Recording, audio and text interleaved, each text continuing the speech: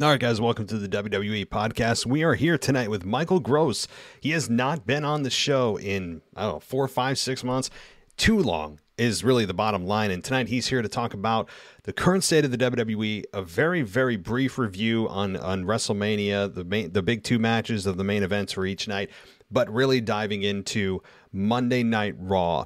And as always, a very intelligent and insightful response from Mr. Gardner himself. So get ready. The Monday Night Raw review starts right after this. Are you tired of listening to the same music every day?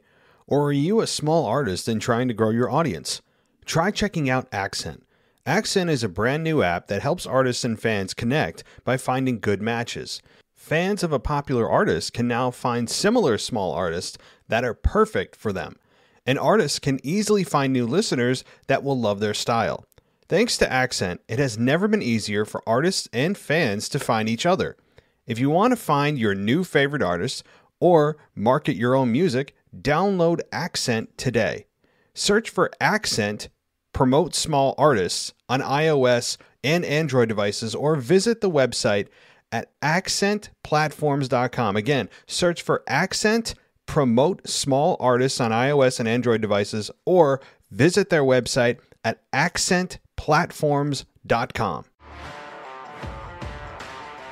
This is WWE superstar Drew McIntyre, and you're listening to the WWE Podcast. The champ is the one that everybody wants, me. Becky Lynch is going to WrestleMania. Claymore! Austin 316 says I just whipped your ass. This is my honor. You're going to acknowledge me. All right, everybody, welcome to the Monday Night Raw review here on the WWE podcast. We have got Mr. Michael Gross with us. He'll be joining us in just a minute or two, but I want to first welcome you and thank you, everybody, for making this show such a success and continuing to rise up the charts. And I want to also invite you, if you just, you heard the beginning of the show and you're like, oh my God, all these ads, so many ways that you can get rid of those ads for a extremely minimal cost. I'm talking $1, less than $1. For an entire month, gets you ad-free access on our Apple Podcast subscription. You just click ad-free on our page on Apple Podcasts directly on the app. You can go to our website at www.podcast.com and go VIP. That includes not just audio ad-free everything, but also exclusive VIP audio. And you can go on patreon.com/WWPodcast for $1. It gets you into the Patreon family for hundreds of ad-free shows, plus our exclusive After Dark show that I just dropped a couple of days ago, and boy, was it a bit spicy. After Dark is not for the family. It's very, very much an adult show, but that's included at the base tier for your subscription on Patreon for just $1. So I'd really encourage you to go check that out. But I know a lot of those ads, I get it. They're tough sometimes. You just want to listen to wrestling, but got to pay the bills, as I say. And you can support the show that way, or you can just give us a 5-star rating. And that's also a thing, or use our Amazon link on our website. If you do any shopping on Amazon, bookmark that link. It kicks back whatever you buy, a small percentage to the show. Okay, infomercial over, but I do have to plug my stuff, guys. Why not? All right, that said, I'm going to stop yabbering. We're going to talk about Monday Night Raw and the current state of WWE with Mr. Michael Gross back on the show, and I'd encourage you to go and hit that subscribe button. Support us that way, too. All right. Thank you, everybody, for listening. I'll be back tomorrow night with the mailbag. No Mr. and Mrs. Casual Wrestling Fan. I know, I'm sad too. But we'll be doing a full mailbag from start to finish with email and voicemail. So send those in, and I will see you tomorrow. Thanks, everybody. I'll talk to you soon. All right, everybody. It is long overdue. We are back with a co-host that you have not heard in months. And I'm really glad to have him back. Michael Gross, Mr. Gardner, is back with us tonight to talk about the current state of WWE and, of course, specifically focusing on Monday Night Raw that took place last night on April 11th. And Mr. Gardner, how you doing? It's great to have you back. I'm doing fantastic. I've missed being on the show. I've missed everybody who listens and getting the feedback and the Twitter interaction and involvement. It's just been insane. But I'm glad to be back, and I'm ready to talk a little bit of wrestling whenever you are, man. Yeah, let's do it. We just passed WrestleMania 38. We are now into the post-Mania hangover season, and we are full blast now, really looking at SummerSlam as the next massive destination. But before we look ahead and at the event that just took place last night, I want to ask about your thoughts just in general about where you feel and how you feel about WWE. We just passed WrestleMania 38. A lot happened, and without going, match by match, I am curious though as to your thoughts on that event and where WWE stands right now. WWE is right now, I would say, on parallel to about 1992 to 93. If you haven't read the book series, the Titan Sinking, Titan Shattered, Titan Rebuilt, or something along the lines, can't remember the name of the third, that's where we are right now with wrestling. We are about to bottom out and hit an incredibly low spot. WrestleMania was WrestleMania. That's a whole other dig. If you want to do a 3-hour show one day, I could really pick it apart. I mean, hey, I'm glad that Logan Paul gets wins. Where is he today? He's not on the show. So, hey, way to bury somebody out. So that's how I feel. That E in entertainment keeps growing and growing, and it's overtaking the 2 W's that were in front of it. So if you guys don't know what I mean, it just comes down to we're getting more into sports entertainment and less into wrestling, and that's really apparent. And Raw tonight is going to be one of those things that I can point out with the reasons why. Well, let me ask you. I guess I'm not going to ask you anything about WrestleMania other than just 2 things, and to me, the biggest 2 things that took place were the 2 main events for each night, respectfully. And that is, I have to ask. Again, we could definitely do a much longer show on this, but your quick thoughts on, first, Stone Cold Steve Austin returning to the ring after 19 years. Did it make you sad? Was it noticeable to you that he was a bit of a step slower and he had a shirt on because clearly he didn't have enough time to get himself into cardio shape that he wanted? And I understand that. Apparently he was only given 3 months notice. But how did you feel about Stone Cold's return? How much longer are we going to grasp at straws? That's how I felt. I mean, obviously the guy's not in the shape he was. Obviously he's lost a step. I applaud him for going out and doing a great job at his age, but it's not going to be a full-time return. All we did was you put a star name from the past on today, which is what they do with all these Goldberg returns and everybody else. And obviously Triple H is never going to do it again. What are they going to do? Dust the guy off for Saudi Arabia? Look, there's not too many years that they can keep pulling this trick out of the bag. Good for him for coming back and doing the best he could, especially with someone like Owens, who's a consummate professional and somebody who can put on a great match in many different styles. And if people don't like him, they have to realize that Owens did carry a good chunk of that match, more than you could ever give him credit for, especially the psychology of it, because you're taking somebody that great and comparing him to the so-called modern day version, and you're still getting a great match out of somebody who's way past their prime and not as physically intimidating as they used to be. And what about the Roman Reigns and Brock Lesnar main event, night 2? How did you feel about the outcome of that and the quality of that match? Well, the quality was 70%, and the outcome was 70%. Honestly and obviously, we all got robbed of the way it should have been. We all know that Roman Reigns got hurt in real life. His shoulder got torqued, and basically that's why they just kind of had to clean it up as fast as possible. For cleaning it up as fast as possible, it gets an A. But in the psychology and the whole telling the story and going forward, it gets a C+. And what the payoff could have been had they done it and finished it out the way they wanted to properly. And you and I will never know how much greater the match could have been and how much more psychological and how much more it could have opened the door and painted a road for us to go down further in either man's direction. We'll never know that because of the way they had to quickly clean it up, but they cleaned it up very clean. So I'll take that from a C+ to a B-. And honestly, it's one of the very big highlights of the show. But at this point, you can't go back to the well with these guys. It's over. It's done. Leave it. The fact is, without a world title, you don't know what to do with Brock. And without a universal mixed title, you don't know what to do with Roman. So Brock, probably another 2 year sabbatical. comes back to face Stone Cold. Maybe it'll be a Raw, but I don't know. Stone Cold might go home.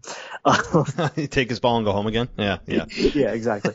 But with Roman, the whole going forward and being Shinsuke, you've already tarnished his legacy, and you've tarnished anything he could be with first losing to Mahal, that you still have that stink from years ago to wash off, then not being taken seriously, then palling around with Boogs. Come on. Does anybody take this idea seriously? No. There's ways that things could have been built, and forcing that. There's so many things that could be done cleaner and better, and forcing Nakamura into the situation afterwards should have taken a lot of time, and you'd have to give him his credibility back, and it won't happen in a month, it won't happen in 2. It has to happen in a long period of time. So we say, yes, he's Shinsuke Nakamura, the king of strong style, not the king of entertainment style. Yeah, well, he's WWE's resident rock star. Don't forget that's how they originally introduced him. Oh yes. How could I be such a fool? How could I be such a fool? Look, Shinsuke Nakamura is unfortunately he's been WWEized, and they do not have enough time to build him up as a credible threat. I don't think there's anybody in this world, even if you just started watching pro wrestling, really could believe that Shinsuke would be the one to beat Roman Reigns. So Shinsuke is nothing more than just, thank God Boogs got hurt, because we got an opponent now for Roman. Because I don't think they had a plan. Honestly, I don't think they even thought beyond WrestleMania as a serious critical thought of, oh crap, what do we do? And Shinsuke fell into their lap with the Boogs injury, and now Shinsuke is in position to challenge Roman Reigns for the championship, the Universal Championship. They didn't make this announcement, but we all know how WWE works, at Backlash on May 8th. So, all right, well, let's get to the current product. Of course, sure. We could get much more into WrestleMania for sure, but as we talk about Monday Night Raw, the show opened with Cody Rhodes. Now, Cody Rhodes, as you know, as everybody knows, was in AEW. He's one of the co-founders. He was VP, and something fell apart with him and Tony Khan. I don't think that he was really fit to be VP. Whatever the VP actually did, it did not suit Cody Rhodes well, and that's fine. I mean, not everybody's meant to be in upper management. He just, whatever roles and responsibilities were in that particular position, what Tony expected, I don't think it was a good fit, and it happens. So, there may be other things we don't know about as outside looking in, but he makes his way back to WWE, and the worst kept secret in all of pro wrestling for the last couple of months, faces Seth Rollins, and now he opens the show here on one of the most overused platforms in all of wrestling, of Miz TV. Can we just please do away with this? They won't ever, because it's an easy show for them to put out there. They can make it anything. But he appears on Cody Rhodes' or Miz TV, and he gets into a spat with the Miz that, it eventually leads to a match with these two. But what did you think about this segment and the match with Miz and Cody Rhodes? Okay, first of all, congratulations, Cody, you came home. The BP thing I won't even touch on, because that's another thing I could do days and days and days upon. But, I looked at the ratings report today, and of course it was drastically down. Gee, you wonder why. Let's start out with The Miz. And then let's do a talk show segment that kills like 15 to 20 minutes, where you could have in-ring action with wrestlers, like real wrestlers that you actually might want to see. And the match itself, first of all, do we care that it's the first time they wrestle each other in 9 years? No. Can we make it another 9? Yes. Hopefully The Miz is out of the business by then. How many times can we mention Dusty Rhodes in a 2-hour period, or have people wear his shirts? I get it. He's gone. He's dead. Now you can take advantage of that as much as Rey Mysterio and Dominic have to wear Eddie Guerrero stuff. We get it. These people have passed away. Let's not beat a dead horse, and I hate to use that saying because it's not the proper one for the situation, but it is. In the context of it all, it was a very scripted back and forth, and I love it when The Miz is trying to make it look like he's breaking kayfabe, and when he starts to scream and try to hulk up, he looks like such a fool. If you really are, you pay more attention not to where you're standing and what cameras pick you up, but you pay more attention to who you're yelling at. And if you're really breaking character and everything, you don't stop when someone puts up their hand. It's just so garbage. The match itself was mediocre at best because The Miz was involved, and gotta love one of the second weakest finisher in the world in the skull crushing finale right next to the big ending. The match just existed. It was out there. It happened. What I get from it is obviously something's going to happen with The Miz. We don't really care about that. They're building, it's more about the story of Cody Rhodes and what's going to happen with him. And obviously we've got Seth Rollins coming out and adding a lot to this because somebody needed to save the segment. And I love the fact that he went from a Jim Jones character straight into becoming Ed Grimley. And if you guys don't know who that is, please look up Ed Grimley and watch the way he moves, and you'll know he's about 2 steps away from Pee Wee Herman at this point. And that's the bigger underlying story, is that this is a conduit to get more time for Rollins and Rhodes to have another match, maybe even better, tear the house down. You'll get an exercise in 2 wrestlers who can wrestle, 2 workers who can work. The only thing that I think was really, really funny about the segment as opposed to the match is that that Cody kept using, the AEW terms and the real terms, like it's a wrestler, sports entertainer, the belt, it's a title. Oh yes, because I see the direction of this as like he's supposed to be leading some kind of rebellion of the way it was. Well, if it was, then he wouldn't have never came back. Sorry, folks, I got news for you. This one's going to fall flat on its face. And then the other part is with Rollins, do you notice that, his character is like, here's another flashback for you from the early 2000s. Kizarny is mixed with Willy Wonka, and as much wannabe Father James Mitchell from WCW and ECW that you can handle. That is what that character is. And if you don't know what I'm talking about, you're either young, and if you love me and you love what I say, you're going to look it up on YouTube and you're going to say, wow, yep, that's what I got.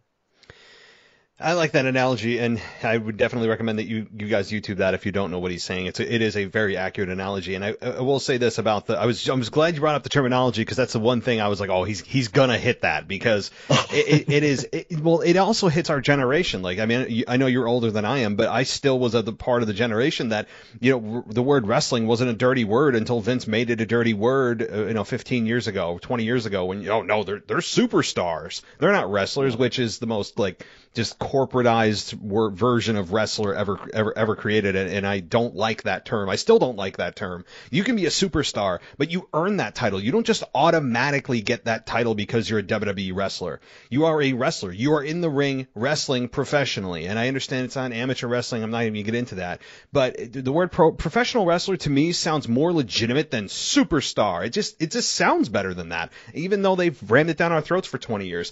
And so I knew, and when Cody said that, and then he said, when about the belt, and Miz said, well, belts hold up pants, and it's that is such something Vince would say. I even believe Vince has said that before, so it clearly came from Vince. I believe that I think that was scripted, where I don't think it was off the cuff from Cody. I think it was meant to come off like that, and they almost tricked me into that, because they're both I think, pretty good at promos. Even The Miz, I don't like The Miz, but at times he can be as convincing as, the next guy. And I think that they did a good job trying to not make it scripted, as you said, but that was clearly a knock on AEW's professional wrestling that they have implemented more than the sports entertainment version. But now that Cody's back in the big leagues, I can't wait for somebody to say that. Yes. That's coming too, yes. Where somebody's going to say to Cody, well, you're back in the big leagues now. Like, that's coming. And it's a knock on what AEW stands for and what WWE's identity used to be. And I think that's what that was a part of. But as far as this match goes, I really didn't have a problem with it. It was fine. It was good. As much as I hate The Miz's character, and he is the most unevolved character of all time over the last 15 years. Like, he has not changed nearly at all. His sayings, his music, his outfit, almost nothing has changed from The Miz, which is a part of also why I can't stand him. I think that this match was fine. The Miz doesn't suck in the ring. The Miz he's fine. He's okay. He's even good at some nights. And Cody Rhodes wins after hitting Crossroads, and he should win. And then Seth Rollins looks like he's going to do something. He doesn't, but I expect probably a backlash for Cody Rhodes to take a loss to Rollins, which will then lead to the blow-off at Hell in a Cell at the following live event. So that's how I see this going. Any final thoughts on that? If he takes a loss, it's too soon. And if he does, then I see... If people are not familiar with Dirty Dutch Mantel, you might know him as Uncle Zeb Coulter. But basically, he was a creative driving force behind many promotions, including WWE for a long time. Even when they handed him garbage, he could turn it into something great because he's been in the business forever. And with that being said, he was asked he thought about the return. He said, it's great. It's going to be fantastic. Cody is going to be the big megastar push out the gate. and then a year from now he's going to be in the U.S. title scene because Vince wants to rub it in his face. You left me. He said, don't get too chained to the idea that he's going to be world champ anytime soon. And maybe that's why he signed this so-called really long-term contract. Because, I mean, people who've been in this business forever and know this business back and forth, they know the attitudes and what they will promise you versus what they deliver. Remember, Bad News Brown was also told he could be the world's first black champion in the WWE, and we see how that happened. Yeah, really, exactly. And I know that, and I do like at least that they have created a mission statement for Cody. I'm glad that they did that off the bat. And is he leaning a little bit too much and pulling on the heartstrings of Dusty? Yeah, I mean, I don't mind if he mentioned it like once and then moved on, but it seems to be like that's something I think we're going to hear over and over and over. This is for my father, the belt he could never win, which actually isn't totally true if people know their history about the belt that Dusty won, by the way, but we'll go with it. So Dusty Rhodes is going to be mentioned many, many, many more times, and I at least like they have a direction for Cody. Like, he didn't just come in and he's floundering about. He's with a top flight performer of Seth Rollins. You know their matches are going to be really, really good, and you know that eventually it seems as if Cody's going to set his sights on Roman Reigns, and that'll be a fun program, and one that is possibly believed that he could beat Roman Reigns. He's never faced Roman. There's nobody credible right now enough to beat Roman Reigns outside of Drew McIntyre that I imagine they do at SummerSlam, but we'll see. So my final question on you about Cody is, do you think that Cody Rhodes has any shot of beating Roman Reigns whenever they finally do collide for the belt? Not as long as Veer Mahan has a say-so in it. That's for you, DJ Kuzma. That's for you, baby. Oh, see, DJ gets shout-outs. I love it. Yes. Okay, no, let's does he have a chance? No. At least not within the year, maybe 2 years. I just don't see how they can make that happen. There's going to have to be a lot of things behind Cody. We're talking a win streak of win streaks. You can't drop anything, and if you do, it's by DQ or a count out. He cannot be pinned or submit in any way, shape, or form to build up to Roman. I mean, how many more days do we have to tack on that you've been a champion? In my day, it was he's been champion for a year. Wow, that's awesome. I know there's 365 days in a year. I don't need a day ticker, okay? I just don't understand. That's something they started, like 10 years ago? It's the modern era. I've been champion this many days.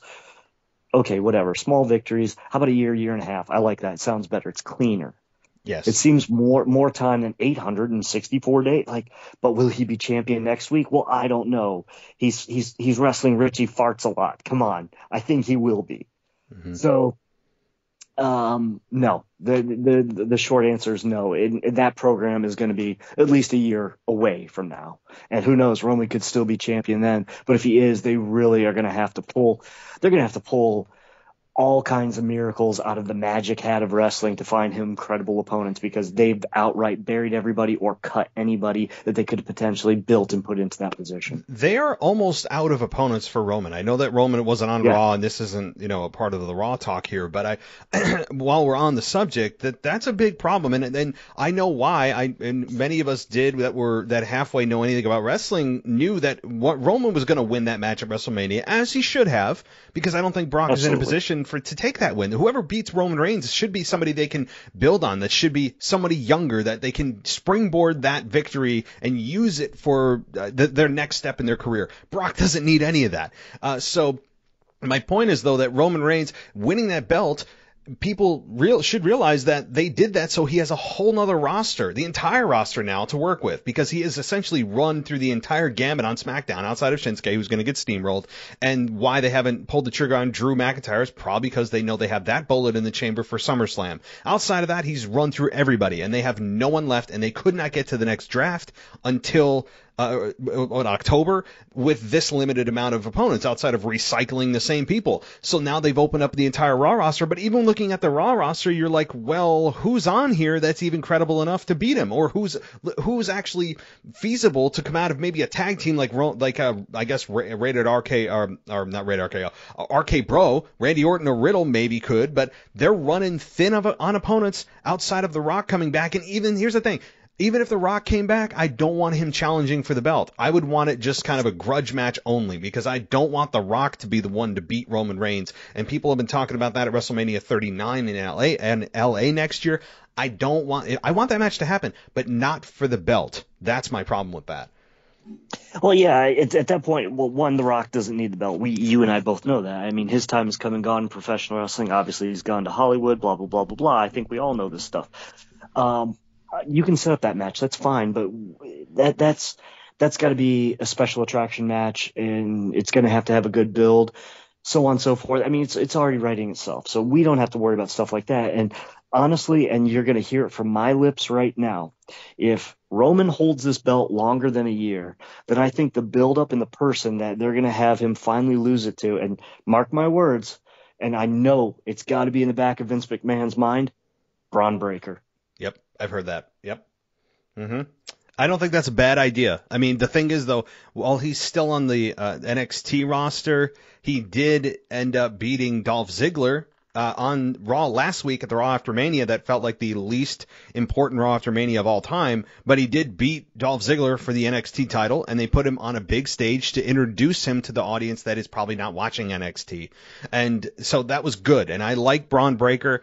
I've heard that name before. I think it's plausible, but they have a lot of work to do. They need to make him look like, the second coming of Jesus Christ in order to have him feel like he could beat Roman Reigns within the next year. But I absolutely could see in a year, we're talking post-Mania 39, we're all going, holy crap, Roman is still champion. What do we do? Like, I could see that. People are going to lose their minds, but I could see it. All right. Well, I do want to move on in the interest of time for Monday Night Raw here, because the good Lord, we could keep going with that. Okay. Veer Mahaan. Speaking of the devil here, the beloved Veer Mahaan ends up beating Dominic Mysterio. And he beat him. It's called the cervical clutch, I believe, is the name of his finish. And after that, though, he continued the hold on Mysterio and continued it. The officials had to come out and pull him off. And Mysterio was then taken to the hospital. Well, first of all, while this was really nothing of a match, I really don't know what to make of Veer Mahaan, number one. We don't know much about him other than he's a very mean, just formidable force as a foreigner, which is not the most original concept of all time as a wrestler. But I don't hate it, but I don't know a lot about it either. I don't know a lot about him, so I'm going to try not to prejudge it. It seems a bit one-dimensional right now. But him taking out Dominic, I love. Why do I love that? Well, because I don't like Dominic Mysterio, and I'm tired of him on my screen. And I think he is not ready for the big time. His last name can only bring him so far. And I think that he is got a lot of work on promos to do. I think he needs to look the part, maybe bulk up a little bit, and grow some facial hair. I know not everybody needs to look the same, but he looks like he just walked out of, like, his high school senior ball or something. Or like, he looks extremely young, and he's fine in the ring. But I'm not a Dominic Mysterio fan from a personality or a looks perspective, and that matters. That matters in pro wrestling. It's superficial, but it matters. So anyway, I didn't hate this only because Dominic got taken out, hopefully for several months. What about you? First of all, what's a cervical clutch? I could go the bad route with this one, but I'm not going to, for the sake of this not being after dark. Okay. Yeah, that's true. Yeah, maybe that'll make that could be a topic. All I'm going to say is, I'm going to ask you to tell everybody else what a real cervical clutch is next time you're on After Dark. Okay? All right, sounds good. That's terrible. I'm sorry. I apologize because I've already crossed the line. But let's get down to it. One, I kind of like the name only because I also like old school names of finishers. Not everything has to have some stupid name that's named after the wrestler performing it. I'm not a big fan of them renaming moves to begin with, like, making the Scorpion Deathlock the Sharpshooter, so on and so forth. It's a little bit different. Let's go with the cervical clutch. That's fine. I think I would have gone more with a clavicle lock or something, maybe work the word clavicle in there instead of cervical, but whatever. Okay, so you take Dominic out. I agree with you. He looks like a little boy. I don't think he's terrible. I think he's a lot better than a lot of these, a lot of people I've seen on NXT who are just god awful, don't know what they're doing. Hey, we signed some real athletes, don't know anything what they're doing, but we'll teach them how to act. Those guys are lost. Mysterio is better than them. However, he belongs in NXT. He belongs down there, honing his craft more, carrying on your father's name. Like you said, it can only go so far. But you have to be trained for the big stage, the multicams. That mullet is doing him no favors. The look, everything. It's where he is, and his paying tribute to Eddie is kind of like where Cody is going with his father. But also, it's just the fact that this kid was forced into the wrong position at the wrong time. There's a time and a place for everything. His time and place will come. Yes, get him off TV for a while. And somebody told me, and I don't know if this is true, and you might be able to elaborate, that Ray is injured. Well, without Ray, Dominic's not worth anything right now. It's the truth, folks. Until Dominic matures to the point where he belongs on the main shows, he has to be with Ray, or he's not a viable product.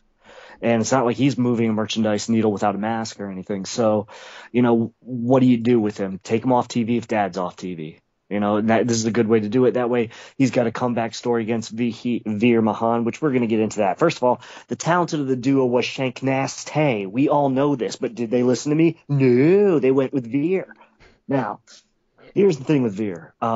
You let him cut a few more promos, and he's going to go from the wannabe Umaga that they're trying to make him into Nikolai Volkov really fast. His promos make him look like a befuddled fool. I think there's more they could have done with like the face paint. It doesn't have to be elaborate. It doesn't have to be Sting or the Road Warriors or anything like that. But it's a little generic, just a little generic. They could have done a little bit more. But I definitely see parallels between he and Umaga, except he's a way more watered down version of Umaga. At least Umaga had Armando Alessandro. I think I said that right. And so at least he had a mouthpiece. Veer does not, and that shows in his promos that, dear Lord, he's not ready to cut a promo. Other routes you can go with him, and I'm pretty good at predictions. I'm going to tell you this much: he's going to turn off hot as the sun, and he looks like he's improved a lot since like when he was just part of Jinder Mahal's backup, and when he was down in NXT, part of that god awful tag team and everything else. However, this guy could be your next Lars Sullivan. Oh, there's a name I haven't mentioned in a long time. One injury away from being a clown and being released. That's where Veer is, especially with all that time they had to build him. You had to be either really bad in the ring that they had to build you up, or really bad in a promo that they had to build you up, or they had to say, do we release him? Well, he's over 6'3". He's almost 300 pounds. We could make him buy it. They'll just forget he was a tag team jobber. I don't know. He was only a jobber, though. He was, and he was a forgettable character with Jinder Mahal. The thing is, he was there for so short of a period of time that a lot of fans probably did forget him. He was extremely forgettable, and it's not like he was established as a jobber for many years. It was very quick, so there is that going for him. I think that is hopefully a non-factor for him. But that is funny. That the comparison to Umaga, it's kind of true. He doesn't say a whole lot. He just kind of grunts and makes mean faces, and he'll need a mouthpiece. Maybe, like you said, Armando. I think it was Armando Estrada. I think that was who it was.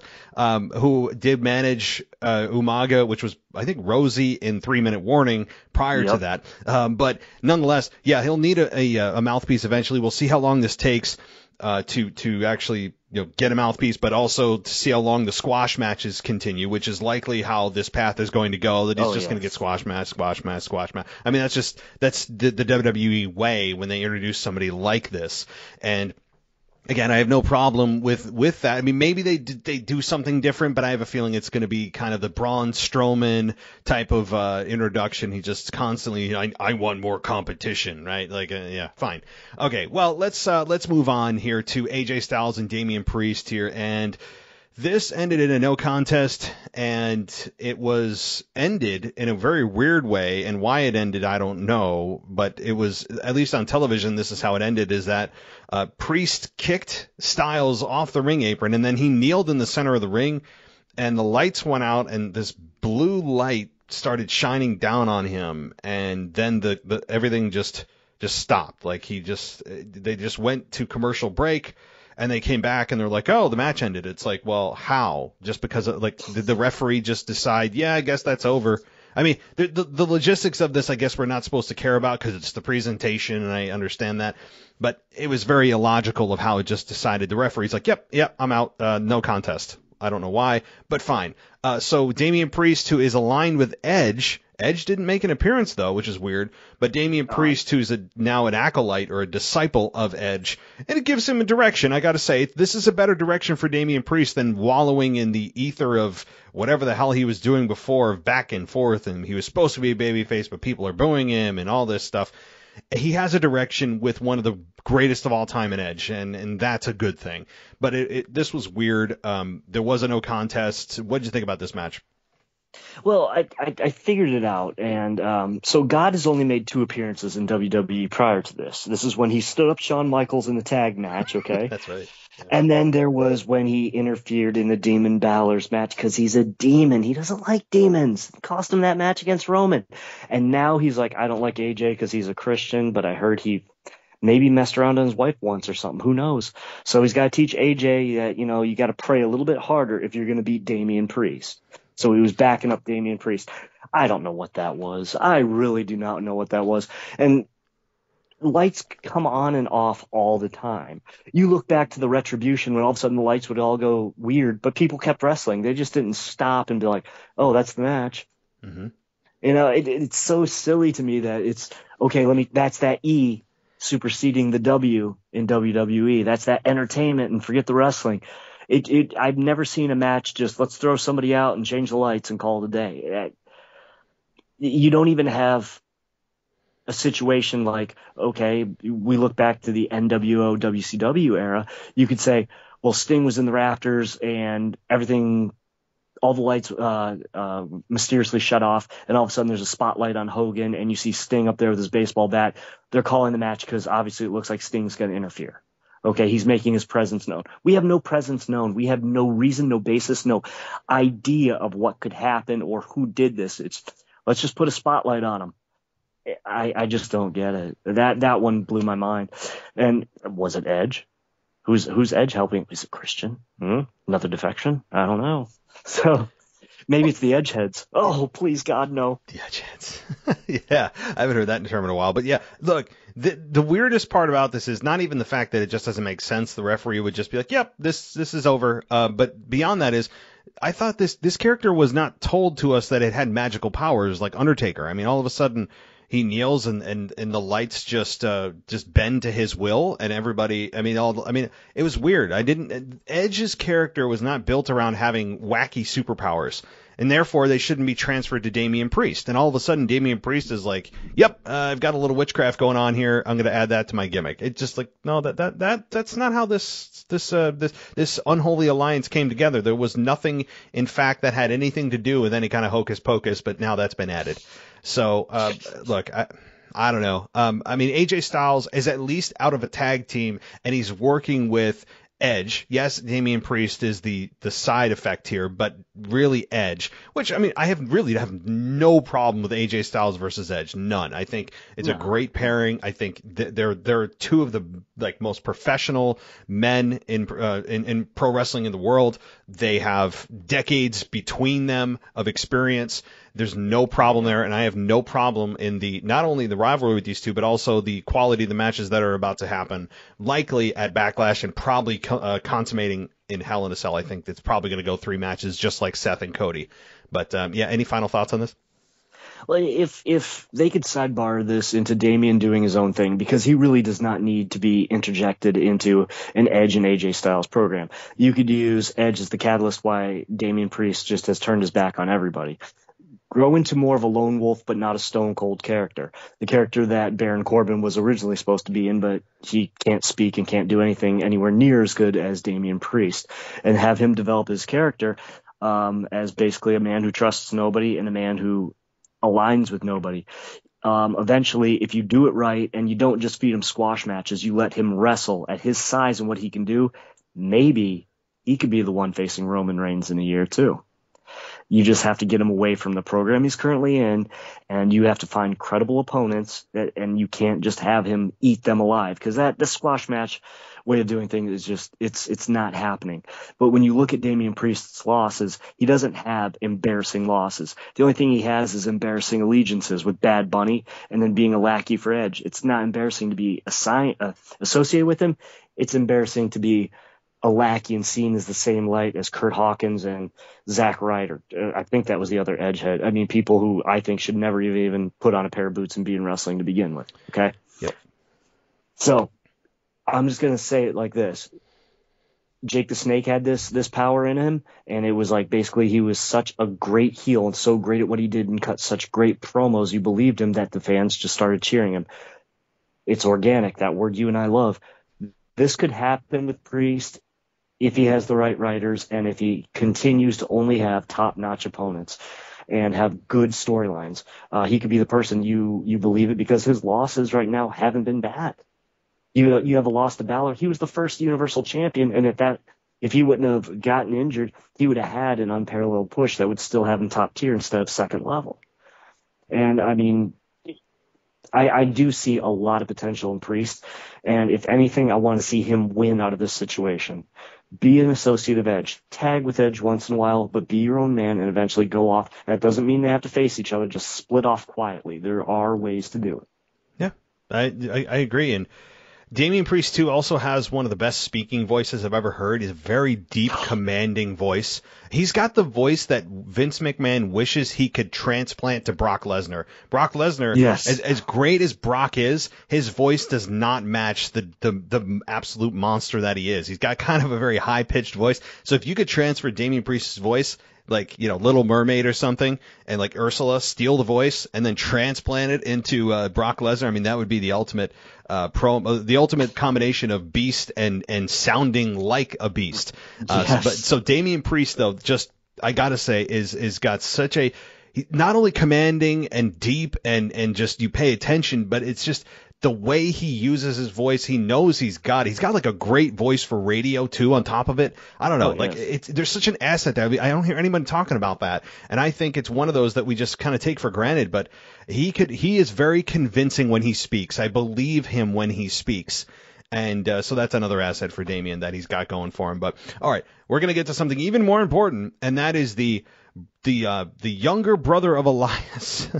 Oh, God, one of the talking points of last week, not for a good reason, but he comes back this week, and Ezekiel introduces himself to Tommaso Ciampa. He insists that he is the younger brother of Elias.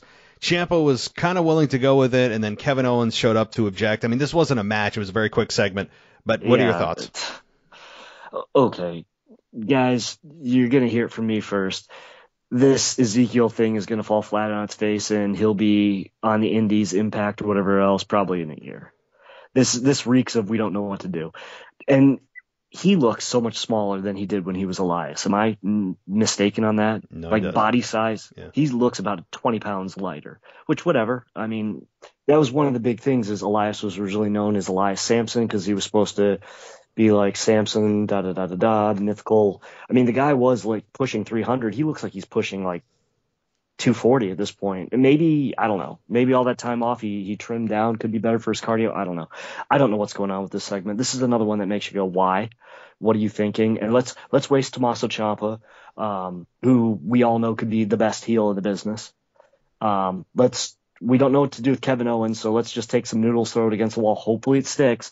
And Elias, Ezekiel, what other names can we throw in there? Esquire the Third. It's like the second he stepped away, all of a sudden they found Rick Boogs. It's like if the fact that the guy never wrestled, but somehow got over just by saying walk with me and played a guitar that no one wanted to hear, Vince had to turn it up and say, let's take a guy who barely can wrestle when he's there and force him down your throat with Shinsuke and make him be the mouthpiece. If you didn't like one, you're really going to hate the other. It's like the Parfums de Cour version. And then you bring him back under a pseudonym in an angle that is just going to blow up.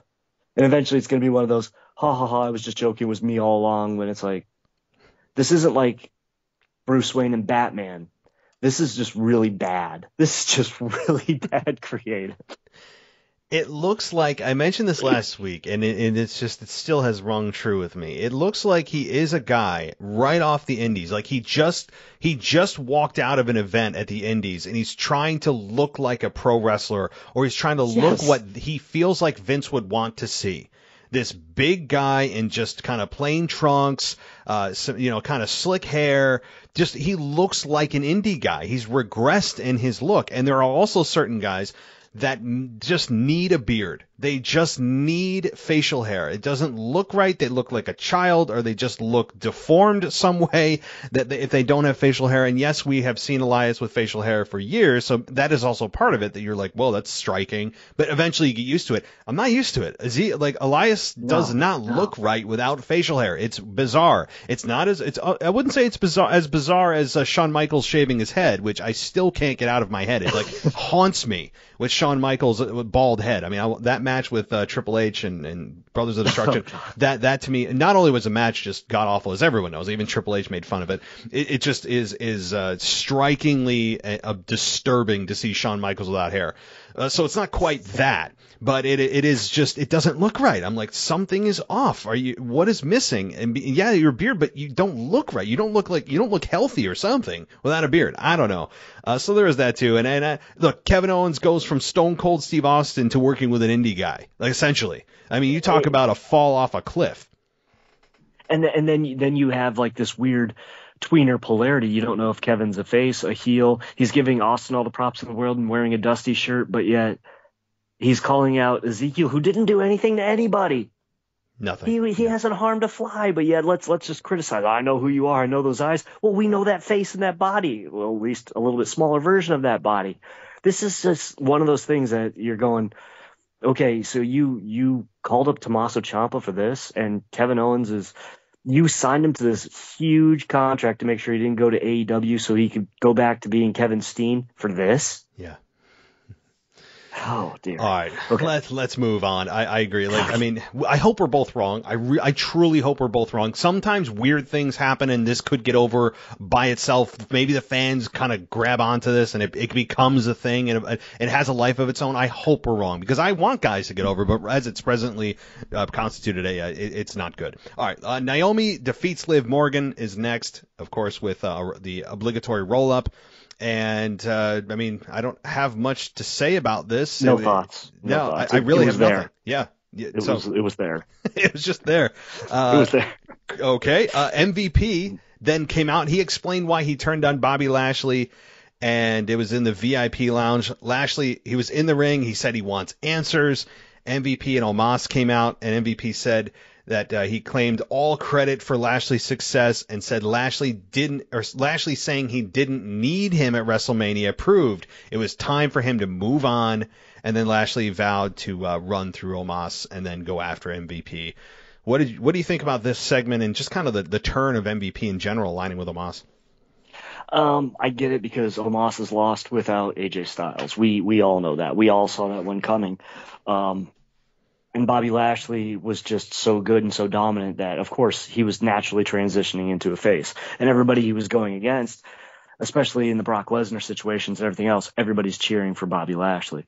And everybody knows that legitimately he could basically snap anybody in half. And I wouldn't say he'd snap Brock Lesnar in half, but I'd love to see the two of them in a shoot. Love to. So if you're going to have Lashley's backstabbed, it has to be by the next big thing, which they believe Omos is. Omos is still incredibly green, folks. This is why he's not wrestling. This is why he's on MVP lounge segments. This is why when he was in his tag matches, he was with AJ Styles. This is why he only had, a 5-minute match at WrestleMania? 6? Okay, there's a reason to it. And they're still protecting this guy, but there's a limit. There is definitely a limit of time of how long you can protect before you just have to wash your hands. I mean, you look at who was it, General Z's, those yawners that they put on, those botched, the hard cam's over here, turn this way, now show your grimace. MVP. And if anybody can make Omos look legit, or at least work with him, it's going to be MVP, because obviously he can still wrestle. He can be a great player coach, much the way he was with the Hurt Business. I'm not a fan of breaking it up, because I think that they had something unique, and they had something really awesome, with a huge nod to Bobby Heenan and Nick Bockwinkel in there, with a little bit of J.J. Dillon, Ric Flair in there. I loved it. And I hated seeing it break up, but I really hate it now. I don't think Lashley is still strong enough on promos to be without him. And where's the program going to go? Unfortunately, I see 50-50 booking, and somehow they're going to give it to Omos, but I don't think it's going to be a good-looking match. If it goes beyond the 6-7 minute mark without major interferences, it's going to be one of the worst matches we see coming down the road. And I just want better things for Bobby Lashley. Of course, you could always revisit Bobby Lashley and Roman Reigns, because I believe he could snap Roman Reigns in half. So there's another person that could be credible as long as you keep him in main event style. You and I have always talked about wrestlers who do not need a belt. People like, yeah, I know I said belt, guys. I didn't say championship. People like The Fiend. He was too much. He didn't need it because he was just that great. And if people say, well, wait a minute, that's your top thing, that's what everybody has to have. Look at how many times The Undertaker held the belt and how many times and how long, if you combine it, he actually had reigns. It was very short. It was, I don't want to say he was a transitional champion, but it's because we can put it on him for 6 months until we find somebody else, because he is so awe-striking and so important. He doesn't need to have that belt around his waist. So we talk about like characters like that, and I look at people like Lashley is someone who can go either way, but he has to wrestle people who don't need the belt. He can go against a Seth Rollins. That's good, because they can work programs without it being for a championship, and you still care about that storyline. You can go against Kevin Owens in the right light as long as he's not doing goofy stuff, and we can care about that. But if you work him in these programs with Omos and then Veer Mahan and whoever else, if he goes and has a program against Roman down the road, you're not going to believe in the character. Okay, it was a lot to say, but I got it out. I didn't think you had that much about this segment. Well, good. That's good. No, my analysis on this isn't going to be as lengthy. It's a little bit more straightforward, I guess, simplistic, only because of time. But that said, this segment, this was fine. I really don't hate Bobby Lashley and Omos. I don't. I think it's fine for Lashley to be in this right now. I think it's more beneficial for Omos to be in here. Lashley doesn't need this. Omos does, and they're trying to build a new star. That's fine, and they should be. I think that Omos in the next match they have will probably win, just as they started the Seth and Cody program at WrestleMania, and likely Seth is going to win the next one. A lot of things that really started at WrestleMania, which you don't see a lot. Usually they end at WrestleMania rather than start. But in this case, we had 2 or 3 programs that started at WrestleMania. Very, very, I guess, out of character for them. But Lashley and Omos, the kind of match you're going to get. It's not meant to be viewed as a 5-star classic. It will never be, and that's not the purpose of this match. The purpose of it is, can Omos get revenge? Can Bobby Lashley get a second victory? And what are going to be the feats of strength from Bobby Lashley? Can he get a running power slam on Omos? Can he do it? I mean, the feats of strength from Bobby are going to be fun to watch. And also the progress of Omos in the ring. That's the purpose. If anybody's looking at this going, well, the match is going to suck. Well, yeah, if you're looking at it from the perspective of Seth versus Cody, it's a different animal. You can't look at it through that lens, or of course you're going to be disappointed. Not every match needs to be that style of match. Sometimes you can have these clunky, just big powerhouse guys that just hit big move after big move, and that's good. I like variety in the type of matches I get and the layout of matches. So that's what this is. It's going to be just this kind of big and somewhat clunky, hopefully no botches, and just can Lashley take him out and get his hands on MVP? I mean, that's essentially the narrative here, and I don't hate this, and I'm almost looking forward to it. I'm cool with it. But all right, the next segment here wasn't a match either, but it was Austin Theory announcing that he would now, God help me, now just be known as Theory. And he said that Vince McMahon decided Austin, quote, did not suit him. Now, I would imagine that saying that Vince truly believes that. I think that's kind of a shoot. I don't think that that's a work that he took that Austin name away because of the maybe people thinking, oh, wait, that's Stone Cold Steve Austin? There should only be one Austin in this company, right? So it clearly is, the reason for it is Stone Cold Steve Austin. I think they didn't say that, but that's clearly the reason. But now just being known as Theory, like how many times, I would love to go down the list of stars over the last 5 years that they've chopped names off of It's got to be like 20 names long, where they came in as this, like Andrade Cien Almas, and then Andrade. I mean, you go down the list. Antonio Cesaro just became Cesaro. Yeah, I mean, like, you go down. I'm sure I'm missing a lot, but they've just. And Alexander Rusev, how's he doing? Yeah, yeah. They're like, yeah, that first name sucks. You're just gonna be known as this. So you do realize like, Matt Riddle. 6 months ago on this show, I said, you better enjoy it now, because sooner or later he's going to chop off that Austin and make you just Theory. I said it on this show. I believe you. Last summer, yes. I believe you. Yeah. Go ahead. No. I don't have much more to say on this other than, I number one, I believe you. I vaguely recall that. And it is clearly the Austin thing. And now I'm looking at it, and like, Matt Riddle to me comes to mind. Yeah, Matt Riddle. It's no longer Matt Riddle. It's just Riddle. Now no longer Austin Theory, just Theory. So we have a riddle we have to solve. We have a theory we have to contemplate. Like, what, like, this is so bizarre. Like, I don't know. So continue.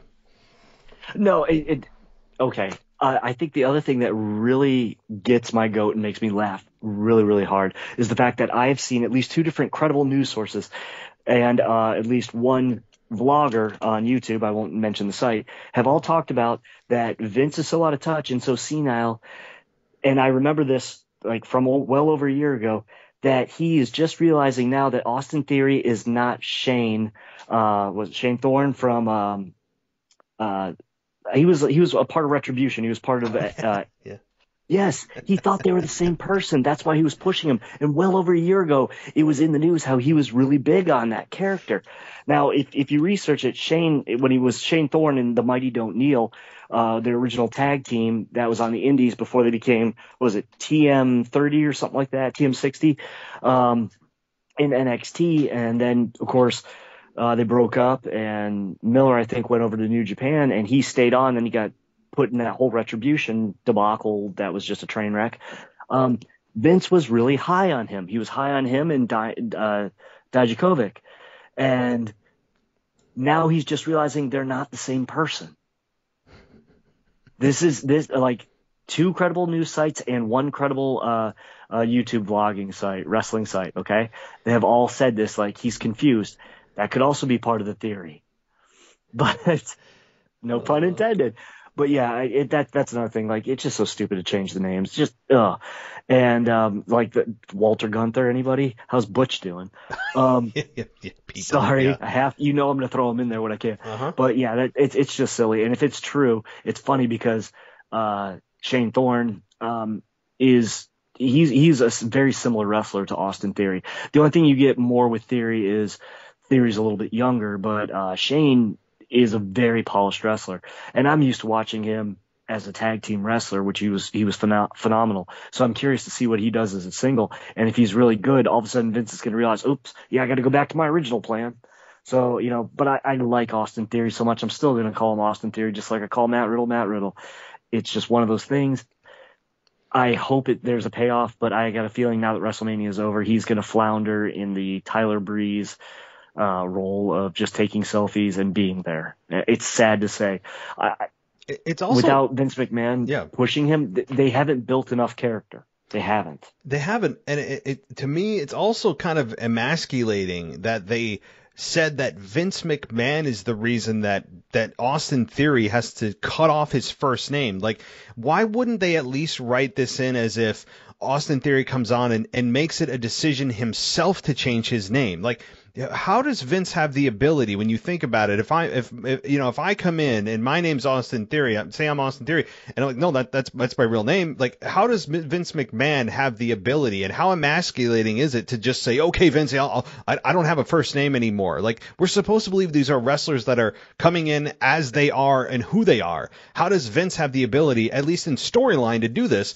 I mean, and also, like, again, you could have just had Austin Theory come on and say, and owned it himself, and saying, after what Austin did, I'm disgusted to share the same name with Stone Cold Steve Austin. I'm just going to be known as Theory now. Like, he could have at least just done that and dove into his heel character more, not even wanting to be associated with a scumbag like Stone Cold Steve Austin. He could have just said that. Instead, they have to emasculate him by saying Vince decided that the Austin name didn't suit him, like it's his father. I mean, like, I don't know. But It's dumb. Yeah. So, okay, let's move on. Bianca Belair then defeated Zelina Vega with the KOD. This match was very quick, very decisive, sadly decisive if you're a Zelina Vega fan, and really showed you where they feel Zelina Vega belongs in the pecking order of the women's division, which I've never been a proponent of. I think Zelina Vega could be and should be at some point. Top tier. Yeah. Top tier. She is top tier talker. She's a great worker. Her gimmick is a little bit one-dimensional with the Queen thing. Yes. I mean, that could go away. I think there's more to her than what they're putting on her with winning the Queen's crown last year, that they won't call Queen of the Ring for some weird reason. And so that, to me, but by the way, if you're not a Bianca Belair fan and you're a Zelina Vega fan, this was very disheartening, and it was one of those statement matches of like, yep, Zelina Vega belongs way down here, and Bianca Belair is way up here. So what did you think about this? Exactly what you just said. The only thing that I thought was really comical was Zelina Vega being upset, and they go to pan to her backstage talking, and she's talking, then she stops, and then she puts on the royal accent, which is something I talked about last year, which they should have done with Apollo Crews. To parody it, like, I'm just doing this to make you guys mad because really I'm not British or I'm not Nigerian or whatever else. That's the only thing I liked about this whole thing, was that quick little, okay, I'm going to fake it for the crowd kind of thing. Aside from that, I mean, she's Tia Trinidad, her real name. She is so incredibly talented. I mean, she is top tier. Maybe it's because she's so much smaller, but they still put the woman's drop on Alexa Bliss before, and Alexa Bliss made it work. Alexa Bliss, like I said, is second tier. In her work, she's not quite, the Sasha Charlotte level, but entertaining. Now, before people say, well, I hate the entertainment, cutting promos and believing a character, Bliss can do. Now, when they give her the supernatural stuff, no one can pull that off. It's just inane. It's garbage. But does she buy into the character when you don't do all that? Yes. And can she make the character an actual character and separate from Alexa? Yes. So that's why I see those things with somebody like Alexa. Maybe that's why she got world championship pushes. But as far as Zelina goes, it's very disheartening. Bianca continues to do her same Bianca matches. I get that you're really strong, but doing those, I mean, you've got like the smallest female competitor above your head, and you're just doing mini dips while you've got her in the gorilla press position. Save that for a Haas woman. Save that for Rhea Ripley above your head. Okay. It doesn't compute. It's like, best way I can put it is, a long time ago, WCW, Lex Luger, when he was getting his world title push against Hogan, they talked about every week, who could he rack? Well, last week he racked Scott Norton, but this week, can he rack Juventud Guerrera? Isn't Juventud Guerrera 160 pounds? If he can't, there's a problem. I can rack Juventud. So if she's going to pull out the power moves, you don't do it on a small person. Of course, this sets up Sonya Deville. Now, first of all, have you noticed Sonya Deville's face is looking very plasticky?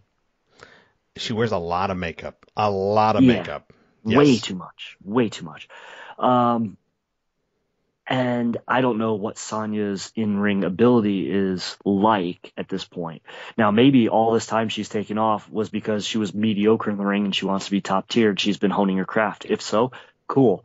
Now we've got a storyline all built in. But I'm going to ask you this, and I've been really weary of this question. Who was the last person that Sonya Deville had a problem with? Mandy Rose, I think. But before that, the person she refused to let wrestle was Naomi? Naomi, yeah. Okay.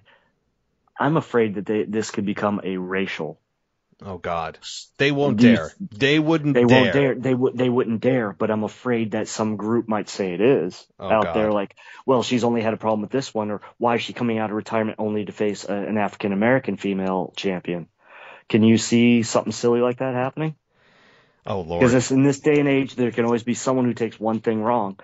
And honestly, if DeVille hasn't improved from when she was wrestling as an active wrestler, and if Bianca still does the same moveset she always does, we're not going to get a great match. Now, if Sonya has improved and Bianca is holding back some cool stuff for a bigger match, like she does like at WrestleManias and SummerSlams, then yes, we're going to get something really cool. And that's kind of like where I hope it goes. But then is Sonya going to step out of that role forever?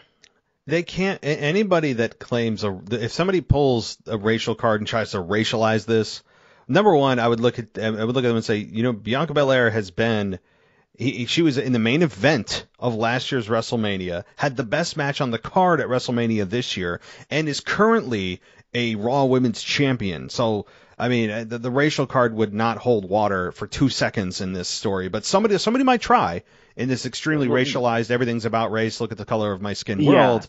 I get it. Yeah, somebody probably will, but there's no legs to stand on. I don't think it'd gain any momentum. But as far as Sonya Deville's ability, I think that Sonya Deville has a lot to offer. She's really good on the mic, I got to say. Like Sonya Deville on the microphone, especially when she went into that program with Mandy Rose a couple of years ago with Otis and that whole love triangle thing, and she ended up trying to screw over Mandy Rose. She actually showed something on the mic that you didn't see forever. Before that, she was coming out as kind of this like MMA wannabe boxer. You know, that's all you knew. And then all of a sudden she cuts this A+ promo and you're like, holy crap, where's this been?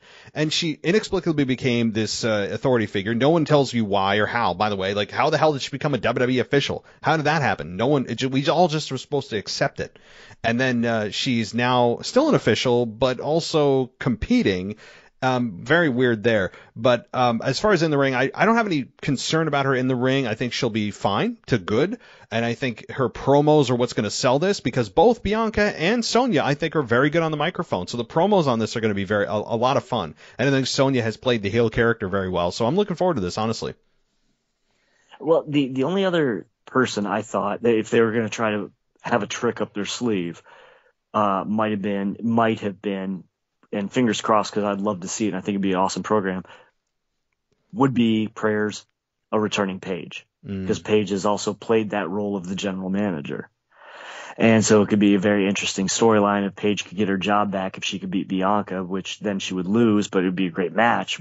I think that would be just amazing. And then you could go on where Bianca can face another competitor. It could be a dual thing where Sonya is basically feeding Bianca really good talent, but really she's also feuding with Paige. You could have a good duality there and fill two really great segments on the show instead of what could be potentially Gaga, especially when she was talking about all the great superstars that she could wrestle and throw this Dewdrop in there. And I was like, what? Yeah, Dewdrop. Are you just naming the women's roster?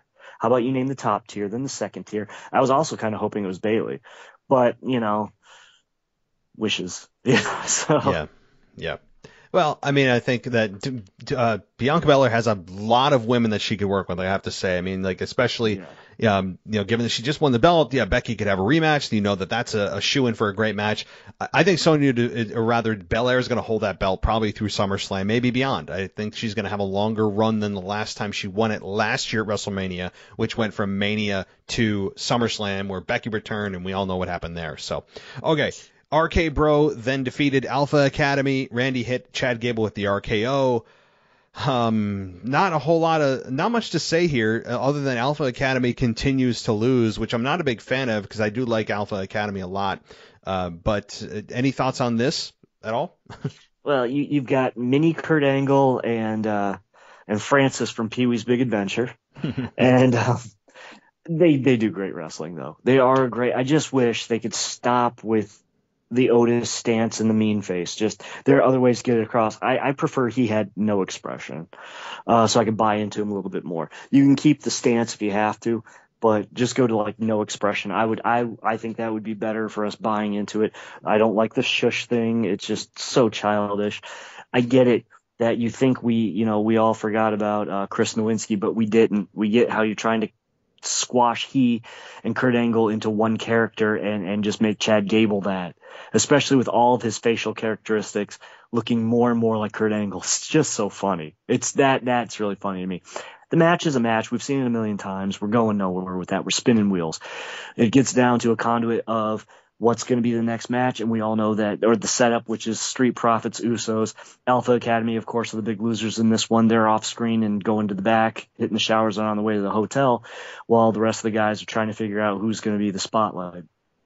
Now, I kind of like the fact that we're using tag teams at the top of the card now. Okay, so let's have more real tag teams and not just singles wrestlers put together. So the two real tag teams in this, of course, the Usos and the Street Profits, until they split up Montez and Ford, which that's another one that I don't see happening anytime soon. And if they do it, I think that could be more detrimental if they do it within the next couple of years than it will be positive, and I'll explain that in a second. But getting down to it, first of all, the Usos, of course, they're going to show up. They're going to do their Uso thing. They're going to cut their goofy promos. They're very exposed. They're becoming quickly as boring on my TV as the New Day are when it comes to cutting promos and watching them do anything but wrestle. Once they wrestle, I love watching the Usos wrestle, but I can't stand their promo time. I can't stand their goofiness. It's not goofiness. It's like, it's so forced scripted tough guy stuff. Look how tough I am. I grit my teeth. Look how tough I am. I did a neck twitch and looked at the camera like, oh God. They're not great actors. They don't have great ring presence when cutting promos. Okay. And being Roman's cousin is only going to go so far in the grand scheme of things. It's worked out really well right now, but you take Roman out, what happens to them? We've seen it happen. Flounder. With it being said, okay, the RK Bro thing, I think you and I are both blown away it's lasted this long. I really just can't fathom how it still has legs and now they're like best friends. I really thought that there was going to be a turn, and eventually there is going to be a turn unless somebody gets injured and disappears. And then on the other side of it, okay, so we're going to unify all the titles. Well, that's what happens when you cut 75% of your roster, especially people who had momentum and the other ones who had a lot of potential and were awesome. Instead, you're stuck with the same people that you had for many years, and you're recycling matches. Well, I got this great idea. Let's unify everything. You did it before 3 times now, or this is the 3rd time. So, sorry, it's a little wordy, but getting around to it, I see the Usos getting this whole thing. At the end of it, the Usos are going to be the victors. RK Bro will split up eventually from this, I think. And end result is they'll tease Ford and Dawkins splitting, but they won't. And they'll go on to probably an elongated tag feud with the Usos. And it's just going to be one of those where the promos kill us, but the wrestling makes us happy. That's the one thing you got looking forward to it. If you don't like the promos, the wrestling is guaranteed to be really good. Guaranteed. I mean, there's no combination that you could put together for these 4 teams that would be bad. They're all very good. Is Otis the odd man out because of his size? I mean, yeah, he doesn't fit the others' body types and the way he wrestles. But outside of that, I mean, look, these are 4 teams that are just top tier, and the unification match between RK Bro and the Usos is going to be a lot of fun. I do believe the Usos are going to be coming out victorious so that the bloodline holds all the gold, or at least all the gold except for the United States Championship, the Intercontinental Championship, of course, and the women's belts and the NXT Championship. But they'll try to force that narrative on us that they're holding all the gold. Maybe they eventually will. I mean, hell, maybe they have somehow do absorb the U.S. and Intercontinental title. I mean, who knows? But I think that the Usos will get that victory, which, as you said, will lead to finally the split with RK Bro that we've been waiting on for almost a year now. It feels like of this program. But admittedly, they've been good together. They've sold a lot of merchandise. They've had chemistry that no one thought they would have. And I think it's time, though. Like, I mean, they're close to overstaying their welcome for a split. They're getting there, and I think that they will get there once they drop the belts to the Usos, probably at WrestleMania Backlash. So, as far as the match goes with the Usos and the Street Profits on Raw, though, I mean, it was fine, really. I mean, good to really good. The Usos hit 1D on Montez Ford, and the Usos then take out Orton, who RKO'd. He RKO'd Montez Ford, I think, and then the Usos took advantage of a distracted Randy Orton to stand tall after double super kicking Randy Orton, and they closed the show holding the belts, all 4 belts up. So, any thoughts on that before we close things out here? It's a classic belt segment. See who gets more cheers by holding your belt higher. I mean, honestly, we all know that the best case of that was when Punk outdid Cena with it, holding his belt higher and everybody turning on Cena acting surprised. When you get a little long in the tooth, that's what happens. As far as this goes, though, like I said, the winner in all this is going to be us by watching the matches. I see an elongated program with the Street Profits, because Street Profits are in one of those situations where either they're forced down your throat and overexposed, and they're on like 2 or 3 segments a night, and you're like, come on, man, you're killing me. Or they disappear off your TV for like 2 months for no good reason. And it'll be like relegated to main event, and you're like, what? Who are the Street? What? Are they still signed? So you have to have to me, okay, the best way I can put that is we're going to have a great match from at least three of these teams. I unfortunately feel that Alpha Academy is going to get washed out in this one. I think that was their shot, and then they'll be like a number one contender or the outsider looking in on everything, or the person to cause RK Bro a loss. And that's where it disintegrates, because that'll cause the dissension. So they'll keep their part out of the spotlight by sticking their hand in the ring and causing a trip or something like that. And then yes, Usos going to hold all the gold, and the Bloodline will hold all the gold, and then they're going to really fast try to figure out how they're going to find opponents for all these people. Now that they've built one, the only dominant faction they can put against them that would have a prayer they broke up a long time ago, and that was the Hurt Business. And that would make sense. I'd love to see the Hurt Business, Shelton Benjamin, and Cedric Alexander interjected. Could you imagine that team? That they are so incredibly good. And I buy them as a team. I don't buy them as two singles wrestlers, even though they are. Benjamin started out as a tag team wrestler, and Cedric Alexander could do anything you ask him to. They work so well as a team, and that's the missing piece of this puzzle. If you're going to do a big turmoil or anything like that, or it'd be a great way to reintroduce them if they're looking for number one contenders, to have a tournament, a real tournament, not two matches here, then, oh, we forgot about these winners that we aired on main event that only aired in Zimbabwe this week. What? Mm-hmm. I want like a real tournament. You could even have a Raw dedicated to it with maybe two singles matches at the end, but it would give us something to distract us of the fact that you don't have a main event planned for your World Universal title. So this is a good way to reinvent and reestablish, which is a very key word, folks, reestablish the meanings and the credibilities of the under titles and the tag titles. Absolutely. And well said. I think that this is, like you said, it's a no-lose situation when it comes to the matches. We all, I think, know RK Bro is about to break up, and the Usos are going to grab the belts, and the Bloodline's going to get even stronger with more gold, and eventually that's going to all collapse in on itself too. But that's a conversation that is probably many months away, unfortunately, for those that want to see the Bloodline descent. So, all right, well, very good. Any other thoughts or final questions before you wrap it up, or any shout-outs? Well, definitely some shout-outs. I want to say happy birthday to one of my oldest friends in life. His name's Michael Elwood.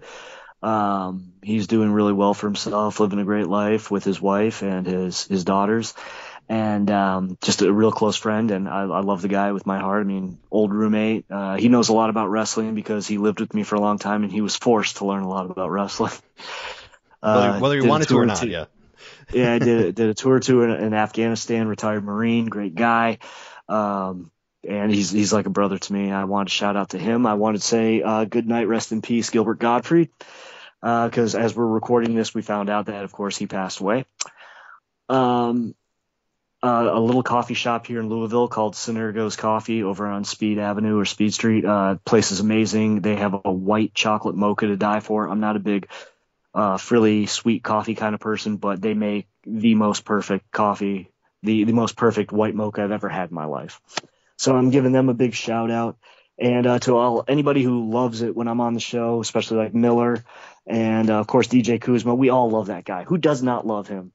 And of course a longtime friend of mine in real life, our good old Memphis Mark. I mean, which, if you're ever watching American Pickers, you ever see the episode he's on, just watch the old Memphis episode. And Memphis Mark's on there. It's pretty funny. But aside from that, just thank you for having me on the show. I've missed everybody. I'm working on some stuff. I've got an idea for a segment I'm trying to put together. Folks don't know I'm just technologically backwards, and I don't know how to record right for podcasts, but I'm working on that. I've been working on it for a long time and working a lot. Stuff Matt knows that you don't know. But I'm working on something, and I'm just going to spoil it for everybody and tell you about why the Monday Night Wars worked and why we will never have wrestling ratings the way we did before. And it's very in-depth. It doesn't blame anything on the writing and the product going PG. I talk about the advances in technology, and I talk about just how everything's evolved and why things are the way they are, and why we'll probably never see a 4 million viewer rating again. It's very interesting. I've scripted it. I've talked to a lot of people who know and eat sleep wrestling like I do. So I'm working on it, and once I get it done, hopefully with Matt's blessing, we can publish it and put it up for everybody to listen to. I'm really looking forward to that, because you're taking away some of the very easy excuses for that rating never happening again, of, like you said, the writing, which people would blame it on, or, it's a TV rating. Those easy things that you said right off the bat that you're not going to be using as reasons for that rating never happening again is pretty cool, because now it's like, whoa, what could it be, right? So that's a good hook, and I like how you're diving deeper than just surface level on this. So this is going to be a great listen, and I promise you guys, as soon as it's sent to me, I'll get it up for everyone to listen to. So this has been a lot of fun. It's been way too long. I know you're busy as hell with your job. You're Yes. 80-hour weeks. I mean, I'm busy in my own right with everything else I got going on. But we're gonna definitely have to hook up in short order again. We'll somehow find an hour or so to reconnect. Yes. Hopefully not SummerSlam, maybe sooner than that. But we'll definitely be in touch. Awesome. And as always, I think I said it before, but at 144Captain on Twitter, find me. You want to talk wrestling? I'm always game. Always. That's true. That's a fact. That's a verifiable fact, yes. So, all right, very good, buddy. I will be talking to you soon, and try to get some sleep. Don't work too hard. All right, thanks. All right. Good night, everybody. Good night. Thanks for listening to the WWE Podcast. Don't forget to subscribe on your favorite podcast app so you don't miss a show, or head to WWEpodcast.com. And for all of these shows ad-free, head over to patreon.com/WWE Podcast. Until then, we'll see you next time.